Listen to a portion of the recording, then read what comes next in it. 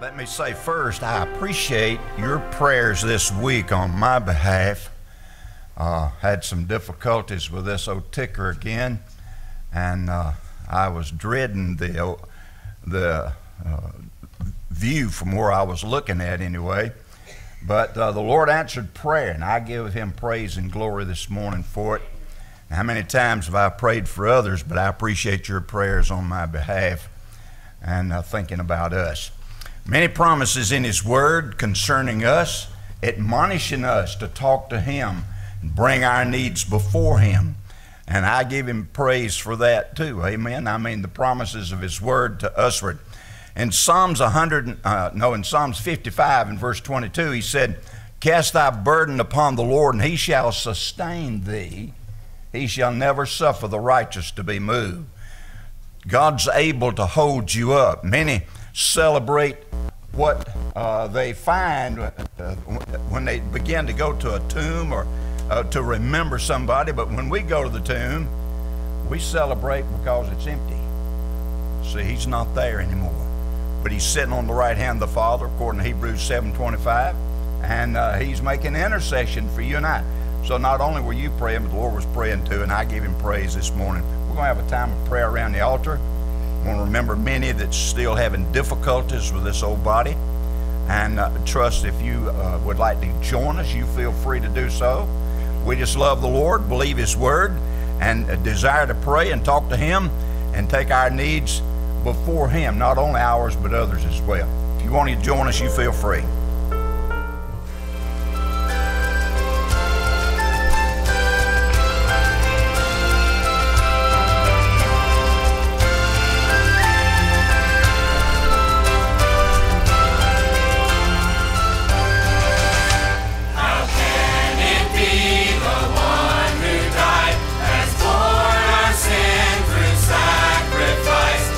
Conquer every sting of destiny.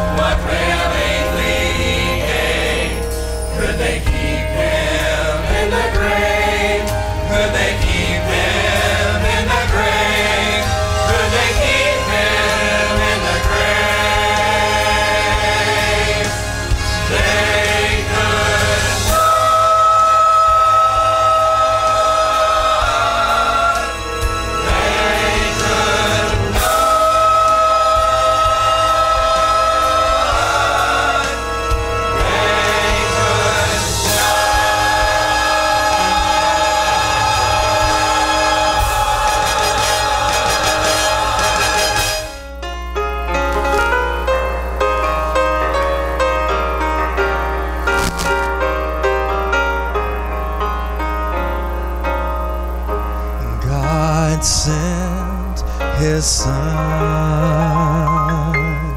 They called Him Jesus. He came to love, heal, and forgive. He lived and died to buy my pardon. An empty grave is there to prove my Savior lives. And because He lives, I can face tomorrow. Because He lives, all fear is gone. Because I know He holds the future.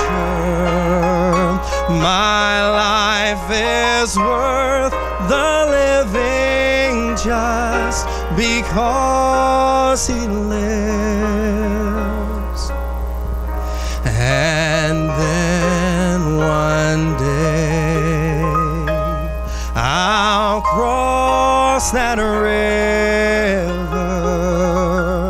I'll fight life's final war with pain. And then as death gives way to victory, I'll see the lights of glory, and I'll know He reigns. Because He lives, I can face tomorrow. Because He lives, all fear is gone. Because I know He holds the future. My life is worth the living just because He lives. My life is worth the living just because He lives. Thank you, Brother Ryan. One day I'm going to be able to sing like that. And that's good singing right there, and but better than the singing, I'm thankful for the song, Because He Lives. Amen. And thank you so much for being here, and just excited to see what God has for us on this Easter Sunday. If you have your Bibles, take them out and open them up to the book of Matthew this morning, the book of Matthew chapter 28. And next Sunday, we're going to begin a series called Living a Life of Victory.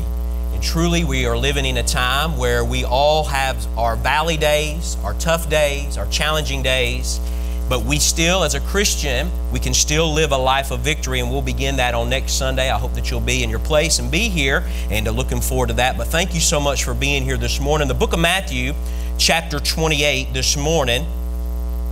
And all those that are willing and able, we're going to stand for the reading of God's Word. Just a few verses here, Matthew chapter 28. And we're going to begin in verse 1. And see what God has for us on this Resurrection Sunday. Matthew chapter 28, the Bible tells us here, beginning in verse 1, "In the end of the Sabbath, as it began to dawn toward the first day of the week, came Mary Magdalene and the other Mary to see the sepulchre. And behold, there was a great earthquake, for the angel of the Lord descended from heaven and came and rolled back the stone from the door and sat upon it. His countenance was like lightning, and his raiment white as snow, and for fear of him the keepers did shake, became as dead men. Verse 5, and the angel answered and said unto the woman, Fear not ye, for I know that ye seek Jesus, which was crucified. Verse 6, He is not here, I like this, for He is risen, as He said.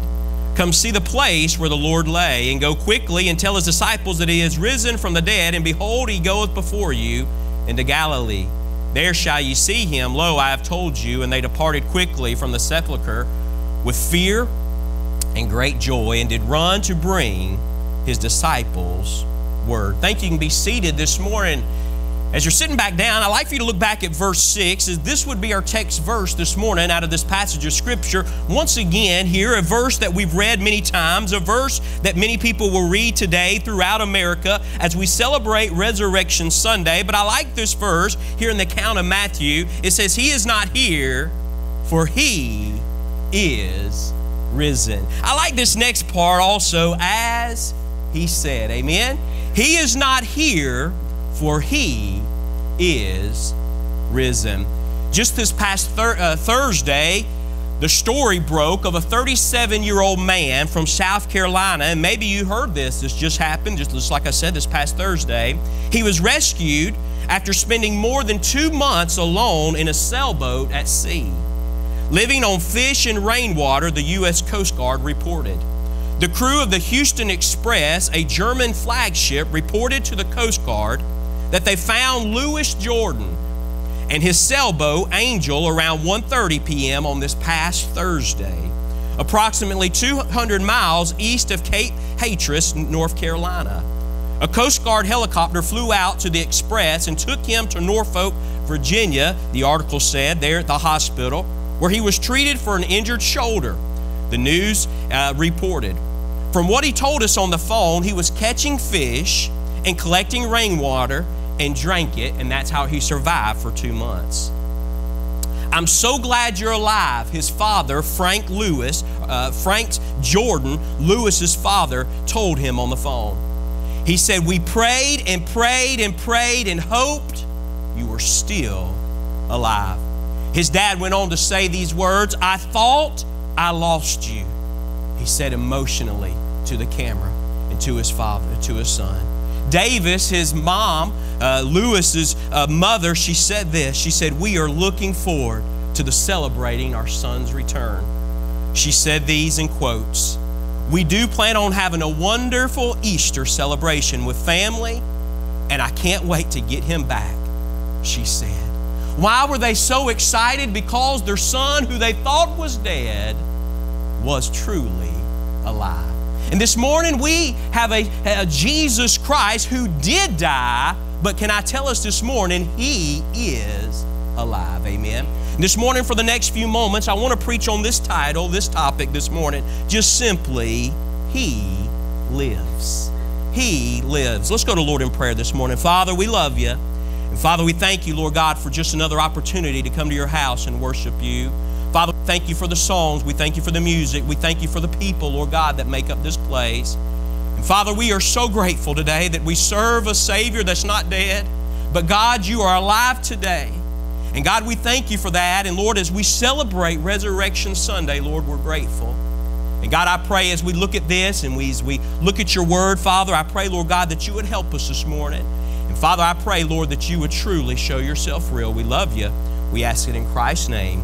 Amen. Today, we celebrate the resurrection of our Lord and Savior, Jesus Christ. It's what we call, many people call it, Resurrection Sunday. All across America today, many will celebrate the day with chocolate rabbits, some candy eggs, and coloring of boiled eggs, just like many of us has done. Families will gather for a time of reunion, a time of food, and then a time to play hide and seek with those boiled and plastic-filled candy eggs. However, today, though, we might all do that, and we might get around our family's house today at some time and do those things. May we never forget this morning, truly, though, what Easter is all about. May we never today, or maybe realize that Easter is much more than chocolate. It's much more than an Easter bunny, and it's much more than a colored, hard-boiled egg. Amen? If I can just say it this way this morning, He lives. Amen? He lives.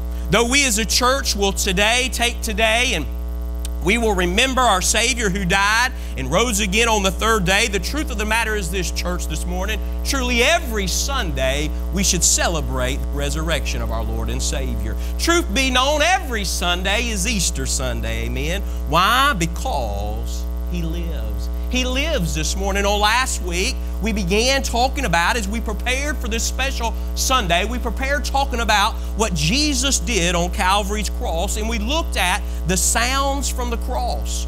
We looked at the sounds from the cross here in the book of Matthew, and we kind of looked at it as we stepped into the picture and looked to see what Jesus did for us. Instead of just reading it and looking at it, we tried to listen and hear maybe the sounds that came from that day that Jesus laid His life down for us. We saw the sounds of betrayal, how Judas betrayed Christ for 30 pieces of silver. We talked about the sounds of persuasion, and we remember the story. We've heard it before, how the chief priest persuaded the people to crucify Jesus and to let Barabbas go. We talked about the sounds of suffering and shame and what Jesus did for us on Calvary's cross. We've all heard it. From the littlest to the youngest, we've heard what Jesus had done for us and how He took our suffering and our shame for us. The sounds of death we talked about on last Sunday when He said, "It is finished." The pain and suffering was finished. My Father is honored as He said, "This is finished." But more importantly, as He said that, hey, He was saying, "It is finished," saying, hey, I have done this. I have died on the cross for you. Last Sunday, we talked about the sounds of salvation, how the centurion guard truly looked at Jesus on the cross. And as Jesus took His last breath, the centurion guard looked and said, truly, this was the man of God. And on that day, he realized who God was. Last week, we left Christ on the cross as He took His last breath. But praise the Lord this morning, church, He's not still on the cross. Amen. Praise the Lord this morning. You see, God isn't dead. As that popular song that's out is God's not dead. And can I truly say this? God truly isn't dead. Amen. Just as a sailor who was found this past Thursday, though he was alive and found alive, our God, our Jesus, our Savior, He was dead.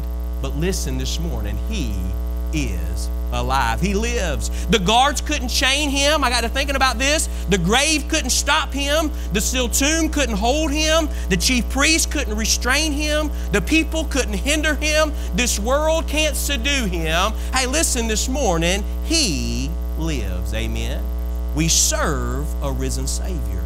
And we truly this morning, church, have a reason to celebrate. It's more better than any Easter bunny. He's more better than any plastic-filled egg. I wrote this down. He's even better than those Easter baskets filled with that crazy green plastic grass that gets everywhere. You know what I'm talking about. And listen, He's better than those Reese's peanut butter eggs. And those things are good too. I'm talking about put them in the freezer, get them, those are good. But He's better than that. Hey, He's better than any marshmallow peeps. He's better than any jelly beans. This morning, He lived. Brother Ryan just sung a song this morning that says, "Because He lives." We know that it was written in the 1960s by Bill and Gloria Gaither. And the words penned to that, one of the most famous Southern gospel songs of all time, "Because He lives." Because He lives, listen church, I can face tomorrow. Because He lives, all fear is gone. Because I know He holds the future and life is worth the living just because, amen, He lives. This morning, may we be reminded of why we celebrate today. He lives. This morning, just for the next few moments here, I want to talk about because He lives. I want us to see, number one, because He lives, there is hope. Hey, because Jesus lives, number one, may we be reminded this morning as we look at this passage of Scripture that there is hope. If you wouldn't mind, look back there in verse 6 of chapter 28. The Bible says He's not here, for He is risen, as He said. And then the angel talking to Mary looks at those ladies, and this is what the angel says. The angel says, "Come and see the place where the Lord lay."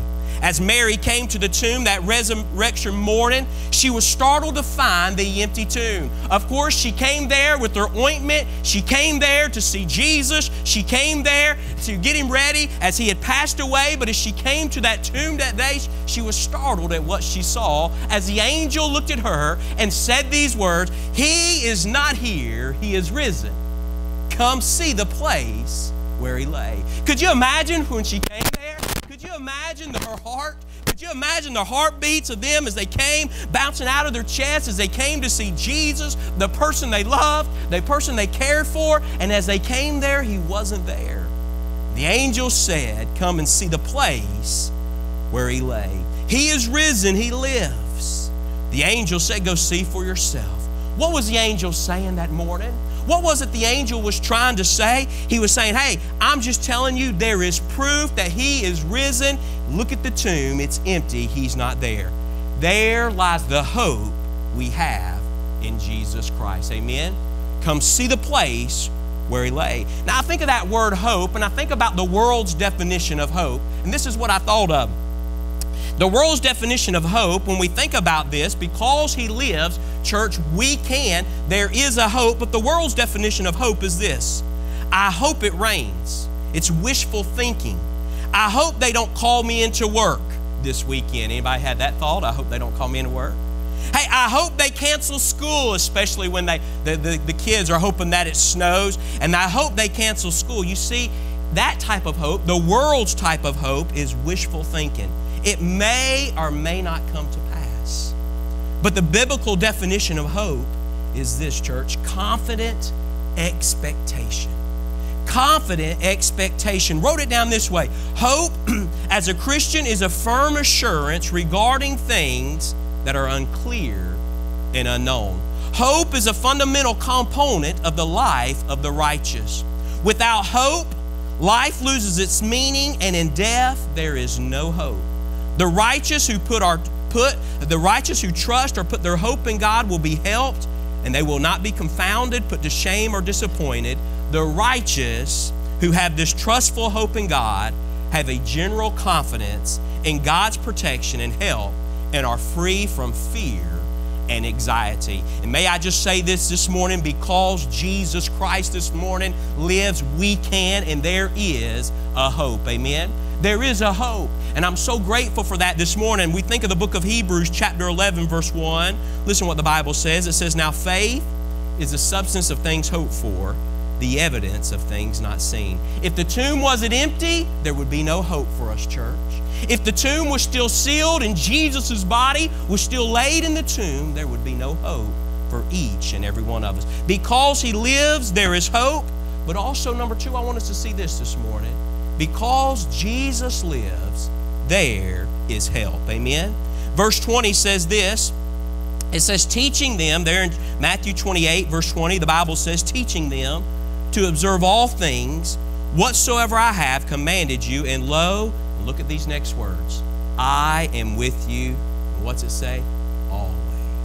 I am with you always. Listen, disciples, listen, church, I want you to know something. I have risen, and I have risen, and I want you to know something. Hey, I am with you always. What a help. Hey, what a great thing to know that Jesus, though he is risen and though he is in heaven today, he's still there with us, and what a great help he is to us. Amen?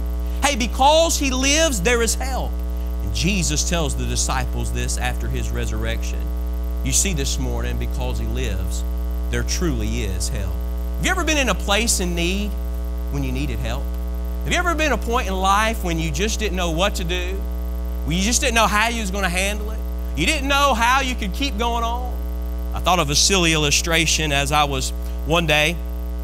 It was late at night and I'd left to go do something, I don't remember, and we were living in Walnut Grove at the time, and I remember I jumped in my truck, and I jumped in my truck so quick, I didn't even grab my phone or anything. I don't know if I was going to pick up the kids or something, or at a friend's house, and it was real late at night, and where we lived, it was dark. I'm talking about dark, dark, dark. And I jumped in that truck, and I remember taking off and going down the road, and it had been a new truck, a new used truck I'd gotten, and I didn't know it all real well, Brother Jeff. And I got in that thing, and I went, and I was coming home, and I was several miles from home, and all of a sudden that thing started sputtering. I went, oh no. I looked at the gas gauge, and that thing said that I had gas. And all of a sudden that thing stopped.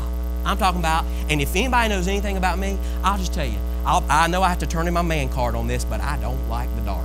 All right? That's where the boogeyman lives. I don't like the dark. I'll just tell you. Especially when you don't know where you're at.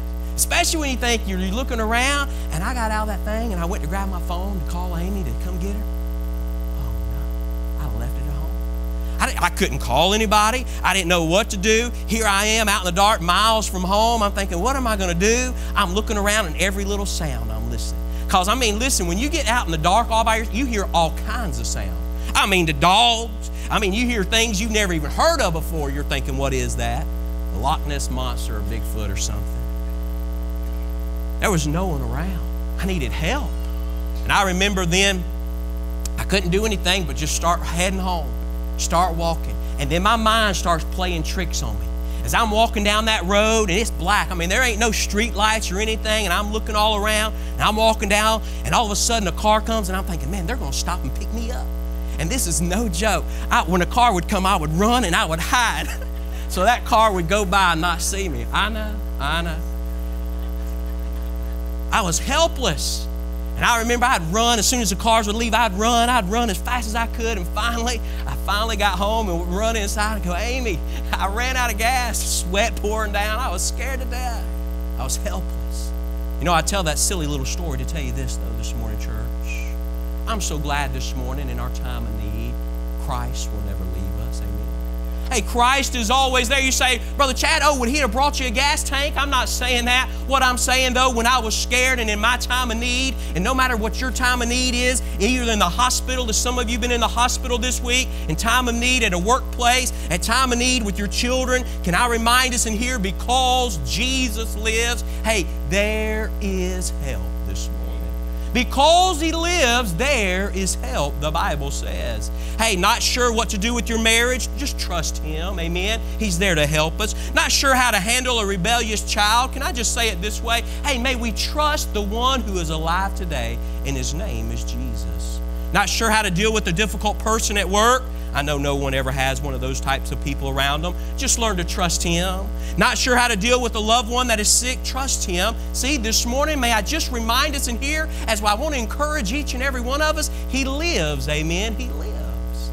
What a joy to know that Jesus lives. In Hebrews chapter 4, verse 16, the Bible says, let us therefore come boldly unto the throne of grace, that we may obtain mercy and find grace to help in time of need. Now, if you have your Bibles this morning, I want you to see something. I'd like for you to take your Bibles, and I want you to put them over in the book of Romans chapter 8, verse 31. I'd like to have this up on the screen. Don't have it up on the screen, but I want us to see this. If you have your Bibles, Romans chapter 8, verse 31. As we're thinking about because He lives this morning, we have help.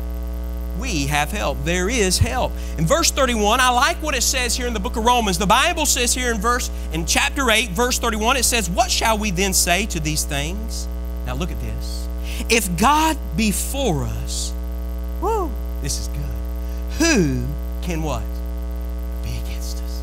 You see this, Miss Michelle? Hey, if God be for us, who can be against us? Amen. He that spareth not His own Son, but delivereth Him up for us all, how shall He not with Him also freely give us all things? Verse 33. Who shall lay anything to the charge of God's elect? It is God that justifieth.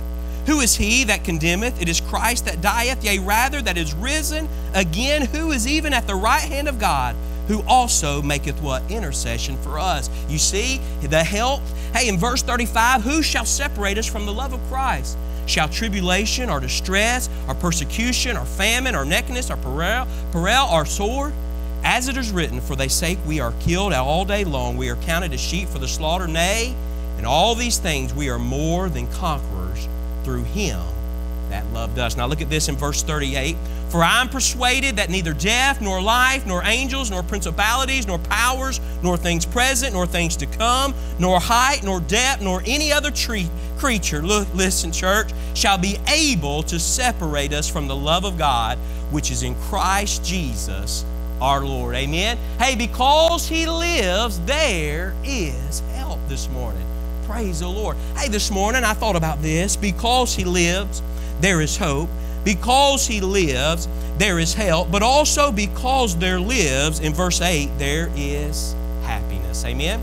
There's happiness. In verse 8 of Matthew chapter 28, you can look back there. In Matthew 28, verse 8, the Bible says, and they departed quickly from the sepulchre with fear. And look at these next two words. What? Great joy. with great joy and did run to bring the disciples word. What a joy it is this morning, church, to know our Savior lives. What a joy to know that the God that we serve, He's alive today. If we were to go to the tomb, you're not going to find it there. He is alive. Amen. We can be going through some of the toughest and darkest times in our lives, but yet still have joy in Him. Why? Because He lives. Because He lives this morning. Hey, we can have joy. I was thinking about as a teenager. Now, to some, this wouldn't be a tough time, but I was thinking about joy in my life, and I was thinking about one of the toughest times as a teenager. Miss Summer, you'll appreciate this, was when I left for college. And when I left for college, now for some kids, they were probably, for some kids when you left for college and left mom and dad, you was like, yeah, woo. For me, I was a mama's boy. For me, it was tough. I didn't want to leave, and I can remember mom and dad sitting here. I can see it now. We were in Conyers. And I'd packed all my stuff up, and I was heading to Pensacola Christian College there. And I remember we went to the Waffle House there in Conyers. It's closed down now. And I remember we went there and had our last supper. And we had breakfast that morning. And I remember as I got closer to finishing up breakfast, and as a teenager, and knowing I'm fixing to leave home, and man, it just started really bothering. At first I was, excited, started bothering. And I remember I ate and I went and I looked at mom and dad and I gave them a big hug. I was trying to be all tough. Mom, tears coming down the eyes. Dad's high-fiving my mom, saying, yeah, he's finally out of here. I'm just kidding. And he didn't do that. Tears coming out of their eyes. And I remember, I love you, I love you, I love you. And I got in the truck. I couldn't even get on the expressway. I just started bawling. I think I cried all the way for 6 or 7 hours, all the way to Pensacola. And I remember I got there, and I was a freshman, so I had to get there early. And I remember going into the dorm there, and I got into the dorm and brought all my stuff. Nobody else was there and didn't know who my roommates were or any of that. And I remember there, I got there, and I had the bed there, and I had all my stuff, and I just sat down, didn't know anybody. I just sat down on the bed. And I sat there, and when I sat there, it just started hitting me. Mom, Dad, they're not here. And I know I was a teenager. I was thinking, who's going to iron my shirts? Who's going to cook me food? And all those things, and all true and truthfully, just started hitting. And at that point, I realized, you know what? All that mom and dad had done for me. And tears started crying, or started coming out. And I remember that. And I remember I wrote a letter. It was probably 2 or 3 page letter. Dad, you remember? And for for years and years, Dad would keep that letter in his pocket, and all of it was in there, just saying, Mom, Dad, I love you. Mom, Dad, thank you for all you've done for me. Mom, Dad, you are so special. Mom, Dad, I'm sorry for anything that I had done to disappoint you, and all of those things. And I realized, you know what? And it brought me joy to know that Mom and Dad, though I was going to go through tough times, and though I was going to go through some heartache, and though I went through some things there at school that wasn't easy, what a joy it was to know, hey, I could pick up the phone. We didn't have cell phones then. I had to run back to the dorm, pick up the phone, and I could call Mom, Dad, and they were right there. And what a joy, what a happiness. And can I just remind us in here, church, this morning, no matter what it is that you're going through, no matter what it is that you might be scared with, no matter what difficulties you might be facing, there is a joy of knowing, yes, that Jesus is alive, and He's there, and He loves us, and He cares for us, and that should bring a happiness to us, amen? He is always there for us. Though Mom and Dad wasn't right there beside me, I can say this, God is always right there with us, and that should bring a happiness to us. Because He lives this morning, hey, there is hope. Because He lives this morning, there is help. Because He lives this morning, there is happiness. There is joy. And because He lives, and lastly, church, this morning, we see this, because He lives, there is heaven. Amen?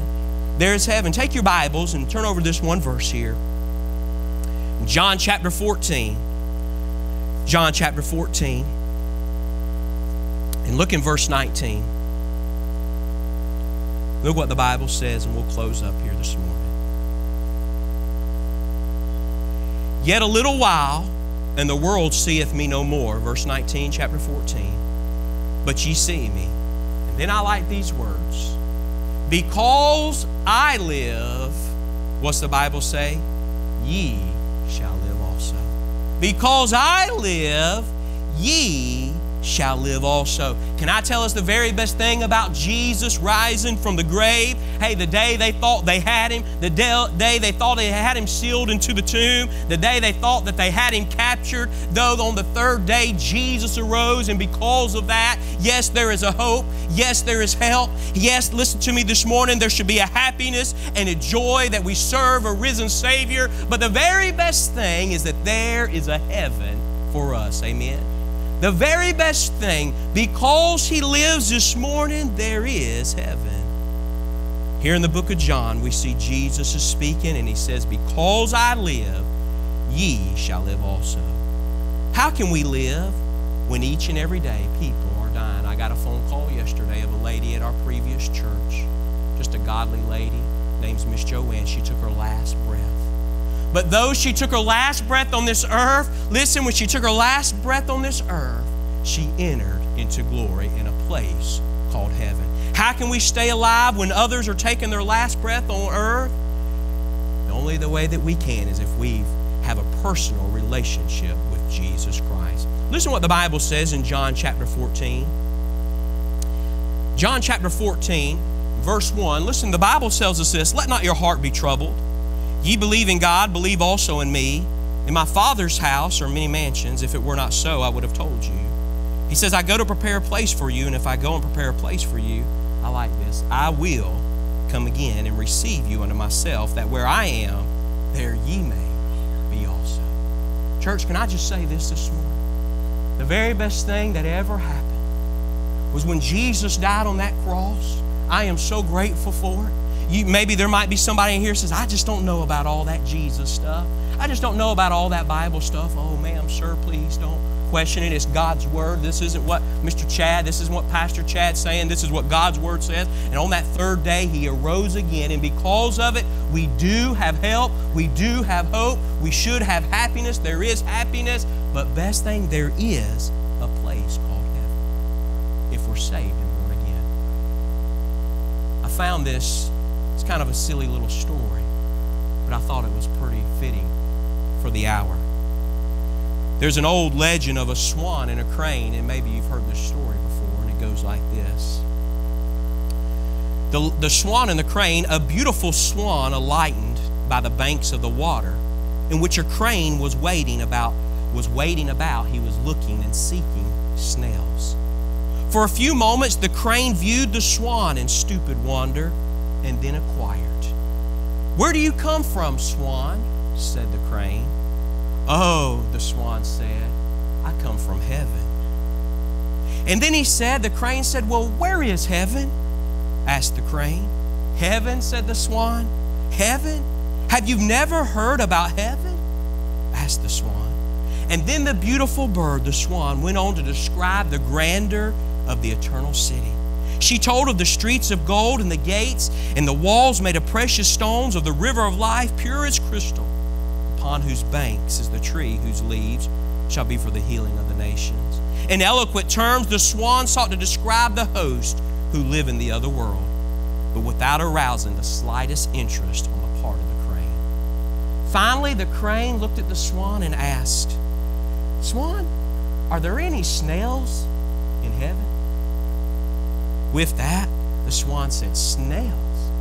Why in the world would you want snails in heaven? Of course there's no snails in heaven. Then the crane looked at the swan and said these words. Well, as he was going upon that slimy pool banks looking for snails, he said these words, You can have heaven. I'll take my snails. And I got to thinking about that. What a silly little story, though.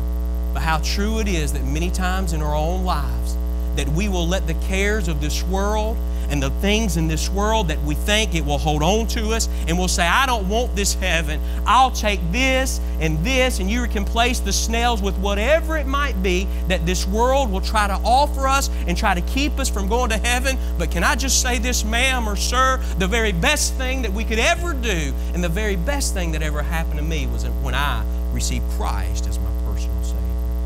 and I laid down the world's goods, and there's nothing, I'll be honest with you, there's no truck, there's no home, and there's nothing wrong with these things, but I'm telling you, there's no lake, there's no boat, there's no anything worth me keeping to miss heaven. I would rather lay it all down and say, God, listen, you're the most important thing in my life.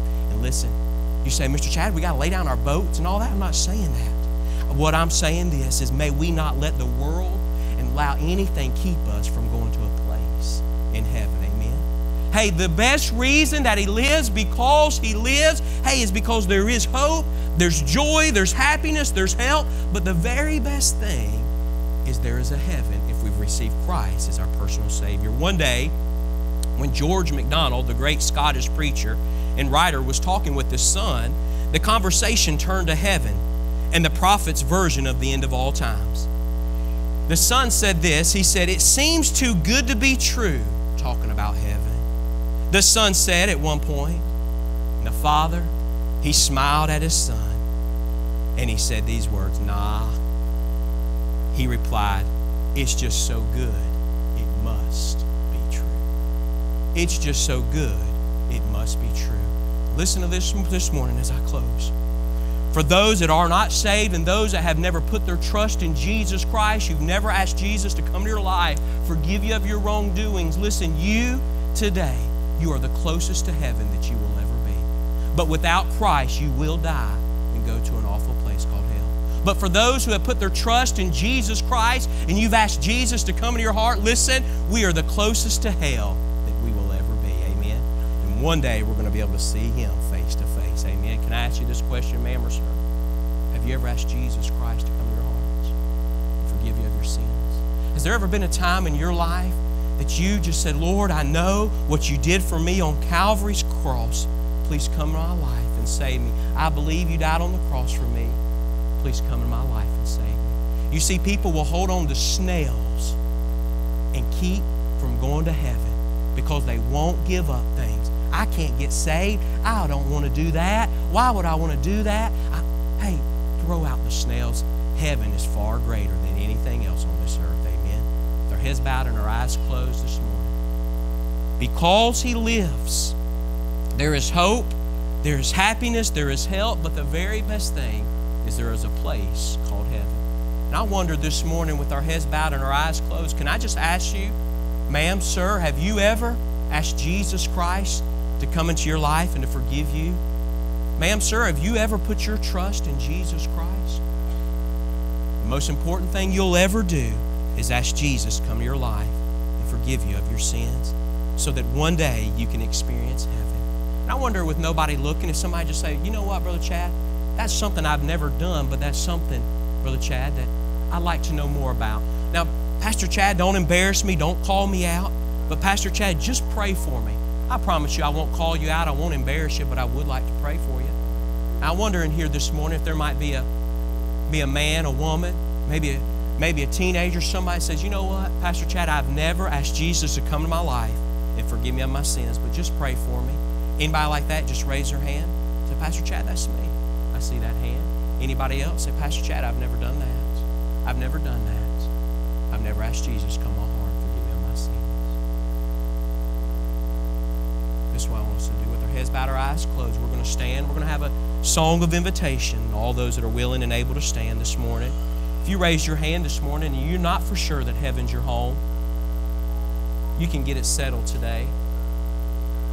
With our heads bowed, our eyes closed, nobody's looking. And if you would this morning, maybe you didn't raise your hand, maybe you're not for sure. We have men that will show men how they can know for sure heaven's their home. If you're a lady, we can have a lady show you. Don't leave here today without knowing that heaven is your home. And as we begin to sing, maybe if you raised your hand, if you didn't, we'd love to show you in God's Word how you can know for sure. If you'll take that first step, I promise you, hey, we'll help you. We'll help you. God will help you this morning as we sing.